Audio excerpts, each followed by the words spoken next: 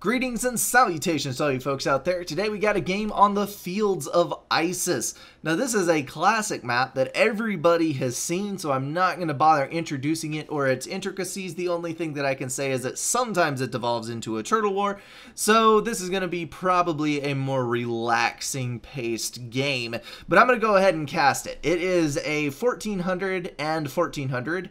And a 900 and 800. So one average Joe, one low ranking player, and they're on opposite teams. So well balanced all the way around.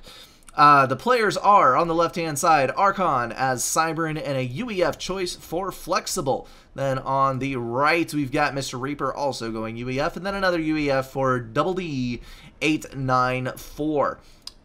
So yes, 3 UEFs, 1 Cybern. Interesting. Not a whole lot of faction variety. We will go ahead and bump the speed up on this one just so we can get through this a slight bit quicker. Archon is going to go for quadruple land, no air in the works, and a lot of forward-thinking engineers kind of lagging behind on getting his engineers started. I would be reclaiming aggressively if I were him, because he isn't going to end up mass stalling eventually with as few mass extractors as he has built. He is only expanding with 1 engineer on these P-gens and stuff and pushing his comm out to front, which is a good thing, but seems like an awfully slow start to me. You see everybody else already has double his income, although he is sitting on a roughly even amount of power to the purple guy on the other team. Ironically, the 900s are outpacing the 1400s, but I think that will change very, very quickly. Flexible pushing his ACU up to the front, stopping to build a mass extractor on the way, and he is going to be throwing up 2 air factories right off the bat. That is going to be the air assist player. Reaper going quadruple land, and then air factory for Double D 884. I like saying that name. It is a fun one to say, but eventually I'm sure I will get tired of pronouncing the whole thing, and I'll probably just go to calling him Double D. He is going to bite into the mass first, which is a beautiful thing to watch. You always want to suck up that yummy, yummy mass. Interesting tidbit, which I did not learn until relatively recently, you actually gain the same amount of mass per tick whether you're reclaiming T2, T1, or T3. So it is the time you spend reclaiming, not the actual target that you reclaim, and Double D really should have gone walls first, because that point defense is dead as a doornail, and he really didn't gain anything from trying to build it. Even the wreck is gone. Not a cool situation. He's going to cross over the mid and try to reclaim stuff on the other side, and then backtrack and reclaim his own stuff, which is typically how you get more reclaimed than the other guy. We got a T1 bomber coming out, always a good early aggression tool, and a T1 bomber answering from Pink, which is actually kind of cool. We got a 1400 and an 800 mirroring each other. Actually a 900, not an 800. So this bomber is going to head across here and probably nail these P-gens and the 3 engineers that are building them. And here comes the bomb, and 1 death. That was actually a nice little dodge on the part of Archon. Well done, my good sir. Well done. And where did the yellow bomber, or the other bomber, go? I think it was killed by interceptors, and I did not see what was killed. Let's see, a couple of engineers, yeah, actually a good amount, 5 engineers it looks like, judging from the wrecks. Continual damage being dealt on the bottom end. Something you need to remember, it is kind of counterintuitive, but it's always your first instinct to shoot at the ACU. Well, not for the higher rank players, but for lower rank and myself included, a lot of times I will instinctively go after the ACU. When there's ACU and units, you want to shoot the units, not the ACU, because if you're shooting the ACU, you're preserving 100% of the damage potential of the other team. You're not reducing the incoming damage at all. You're only trying to reduce the health on the tankiest unit in the T1 or T2 phase. The ACU is the hardest thing to kill in that phase. The single hardest thing to kill, rather, I should say. But if you're attacking the other units, every 2 or 3 shots, you're removing damage potential from the group that your opponent has. And that is what allows you to survive situations. The ACU is going to hit you regardless, but take the extra second to target a tank, get your ACU started shooting at units and not the other ACU, and it will do a whole lot for your survivability. It is well worth it, and a good place to start with that is a well-placed overcharge. The overcharge will reset the targeting on your ACU. And it's a good excuse to break away because it will let you nail a small group of units in a beautiful manner. So, oh, that could be taken out of context. This took some damage. Looks like a bomber that did not quite get enough damage laid down to actually kill the things. So there's some anti-air online down there. Looks like Reaper is just going to chill out with his T1 commander there. He is going for a T2 land factory, but very close to the front. Flexible already has a T2 air factory, which is pumping out units left and right, mongoose namely. And it is a little bit further back, which is actually a good thing. You don't want your T2 factory all the way in the back, but you do want it out of easy sniping range and where it won't get run over if you don't have quite enough units to protect the front line. That is a terrible, terrible thing to lose, and I believe that is a gun upgrade. Nicely done, Flexible, getting that out in a very timely manner.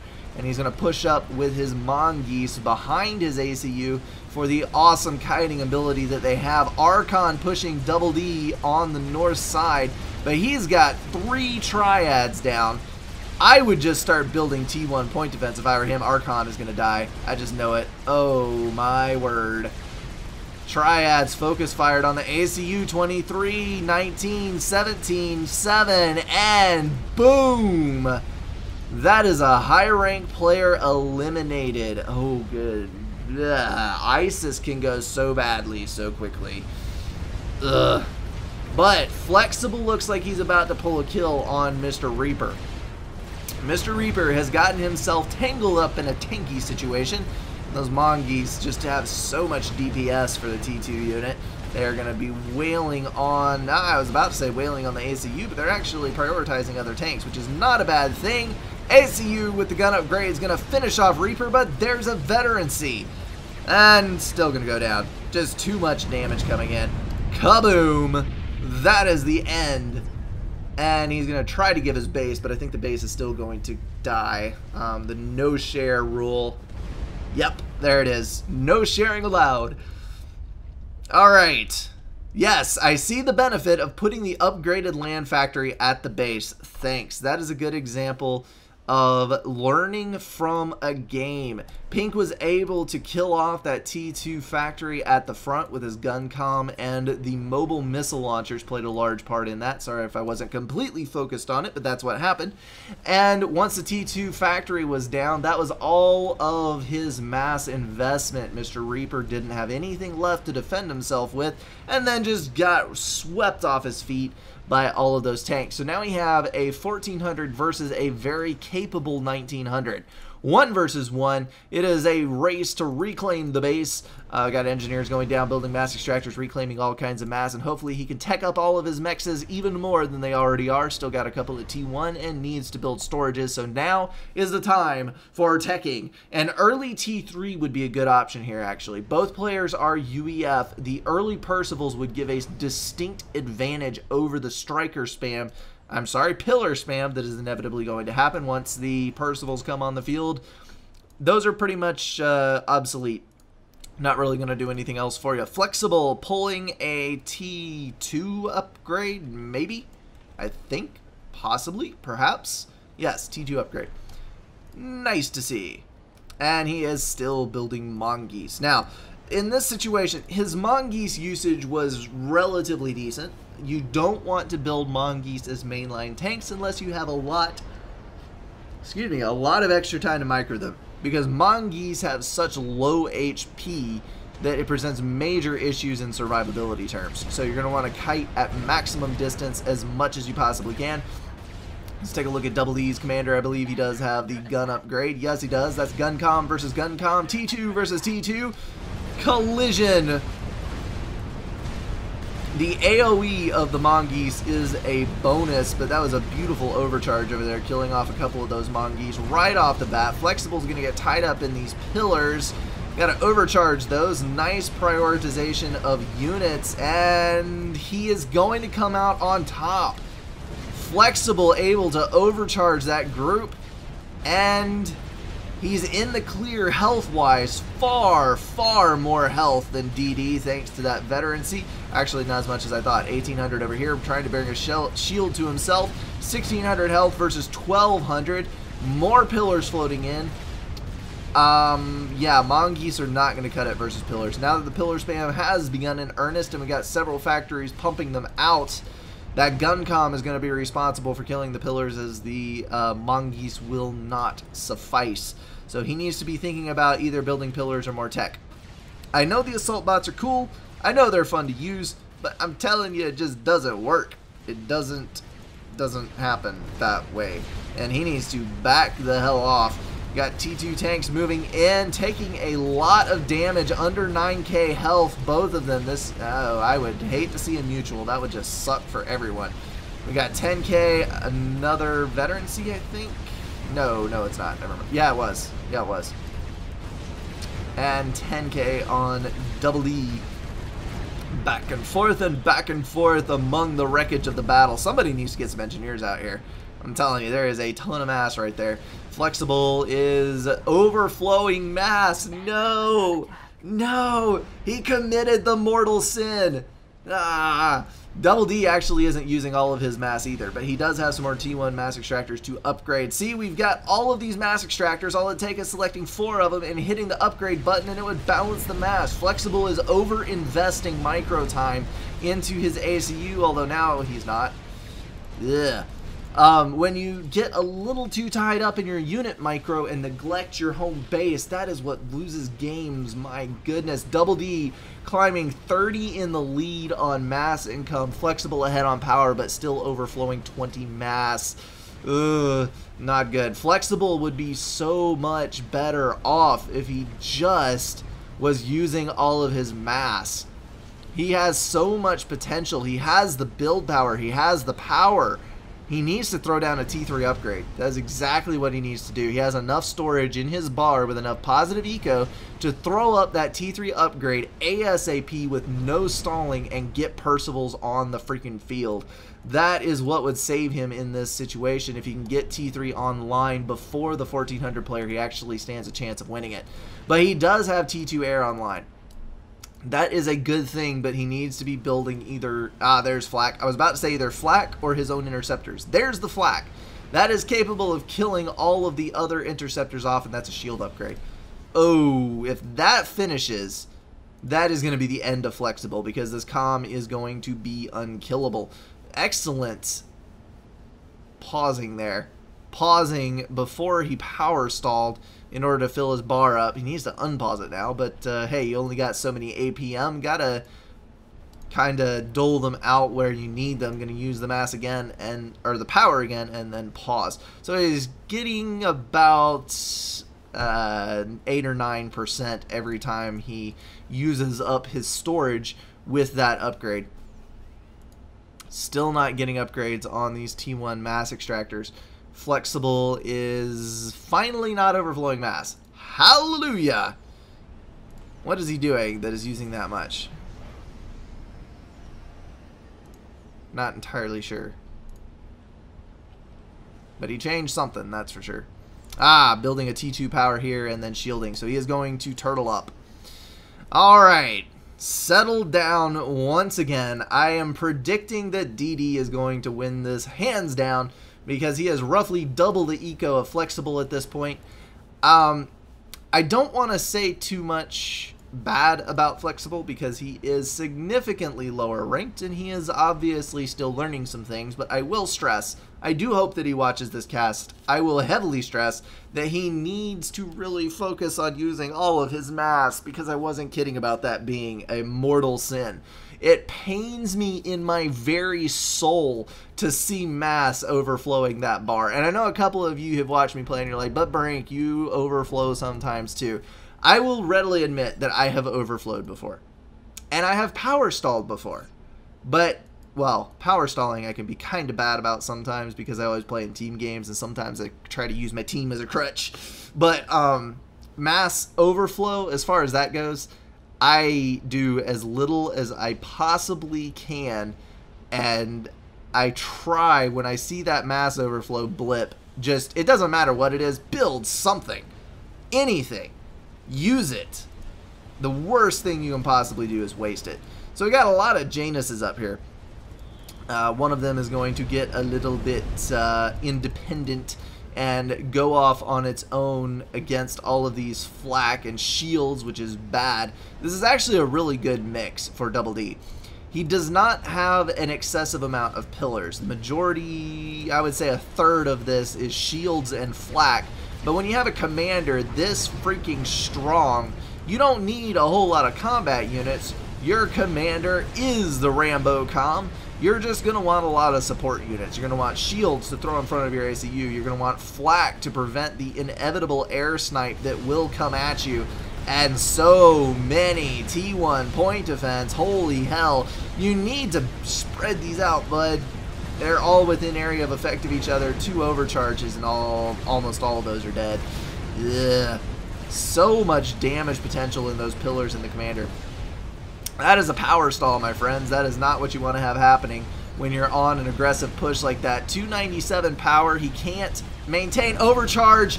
The shield is up, though, and all that flak is just going to wreck those bombers. That saved DD's life. He just barely got that shield back up off that power stall, and those things came in. Holy cow. That was almost a kill. That was so close. Flexible almost pulled that out. We are seeing Percival's roll up. That was a heavy-handed upgrade there. Just the wrong T3 factory. I was looking at this one.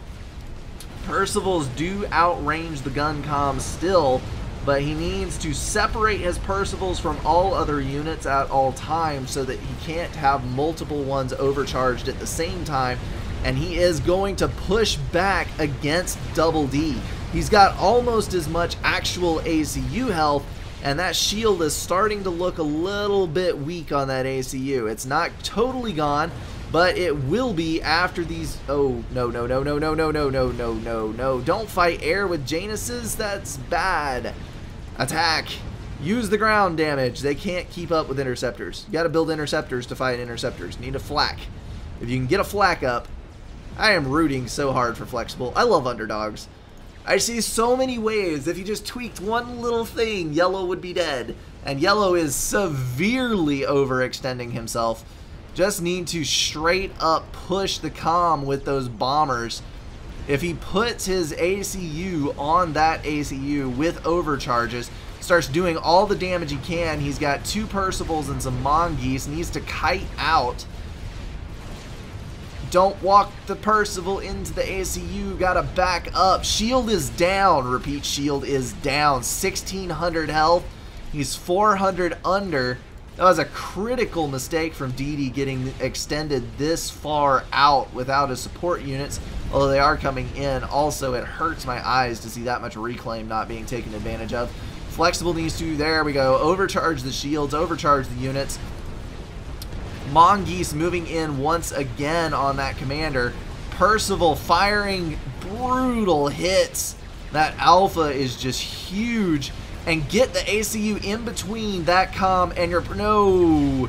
If you can block the overcharge with your ACU, that actually will let you, it only does 400 damage to your comm and it keeps your Percival alive. That is an amazing tool that you can use to your advantage. 8K versus 5K. If this Percival can get in range, but there's the shields. Oh, no, no, no, no. This is either 26. There's the shielding. Overcharge the shields. Come on, bud. Overcharge the shields.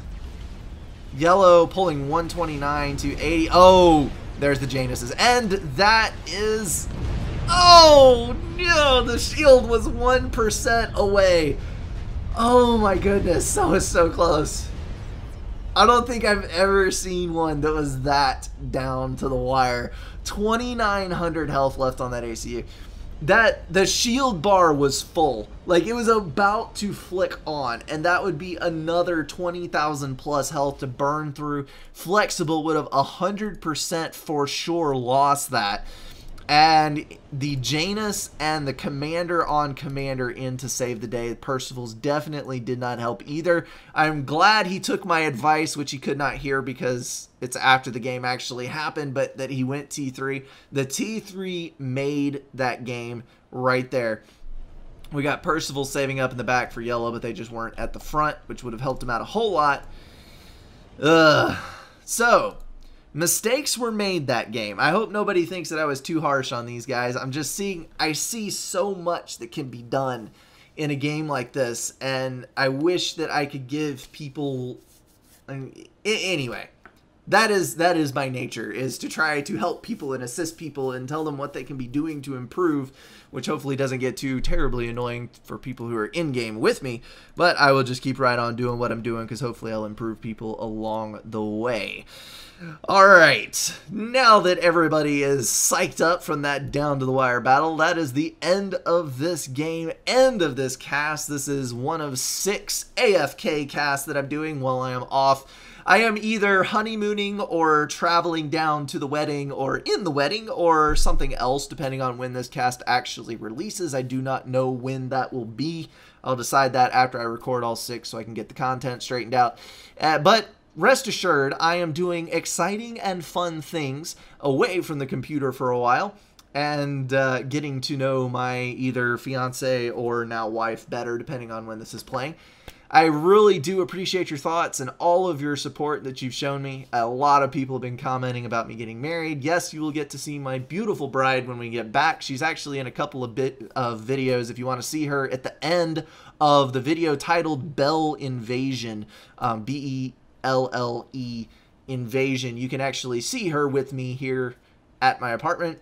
And yeah, you'll get to see her more once I get back. So, without further ado, I'm not going to talk your ear off anymore. I will see you guys in the next video. As always, thank you so much for watching.